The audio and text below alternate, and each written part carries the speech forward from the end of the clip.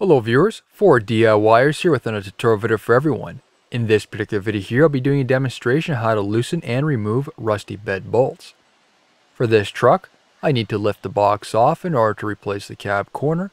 However, you may simply need to remove the box, or you may need to tilt the box up on the one side for accessing the fuel pump, which is much easier than dropping the fuel tank or cutting a hole in the bottom of your box. Here I am working with a 1998 Ford Ranger short box, which has a total of 6 bed bolts. If you have a box liner like this truck, you will need to remove that first. Remove any fasteners that it may have, open the tailgate, and then lift it up from the center to retract the sides. When there is enough movement on the sides, retract the sides then. You'll most likely need a helping hand to remove the box liner. Now, knowing exactly where those bed bolts are, you can use a location to determine where exactly they are underneath on the frame.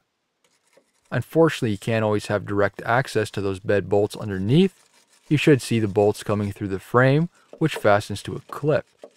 I've seen these clips have a few different names, such as bolt clip, J clip, C clip, U nut, speed clip, or body clip. Using a wire brush, clean up the exposed threads. These threads will be going back through the threaded portion of the clip, so if they start to bind, you can either break the clip or break the bolt. A hand brush works just fine, but power tools can also be used. Once satisfied, apply a penetrating oil. Moving on to the other exposed bolt, this truck has been oil sprayed at some point in its life, so some of the metal is protected. Unfortunately, in other areas it has worn off due to being driven down gravel roads. Cleaning off the dirt, we can see the threads are almost like new here. Penetrating oil will be used as well, just to be safe. I'm not able to get access to the other 3 bolts, as 2 are hidden behind the bumper framework and the other is hidden behind the fuel tank. If you are working close to a fuel tank, be mindful about sparks, so using a hand brush is best. While this truck did have a box liner, the bolts are filled with some debris. Use a brush, pick, nail, or even a wire brush to clean out the heads of the fasteners. If they're not clean, we may not have good contact for the torx bit, risking the chance of stripping the head. If that happens, you'll either need to cut, grind, or drill the bolt. Blow out any debris and even insert the bit, which may help loosen up debris. This truck uses T55 bits. You can use an impact, however, not everyone has access to one, and I don't have impact torx bits, so I'm using regular hand tools. A hand impact can also be used. I've shown this tool in previous videos.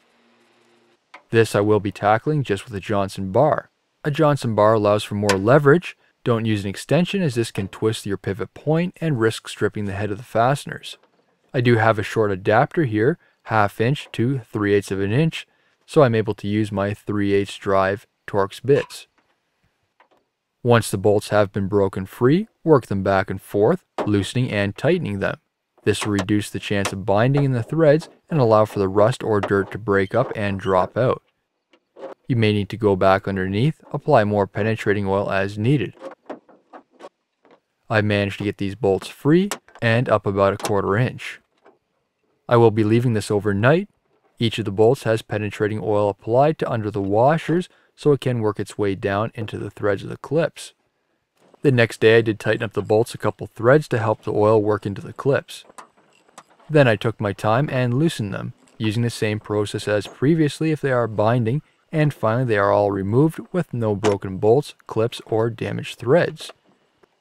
New videos released every week on my channel. Be sure to hit that thumbs up button. It's a huge help to me, and leave a comment below if you found this tutorial helpful.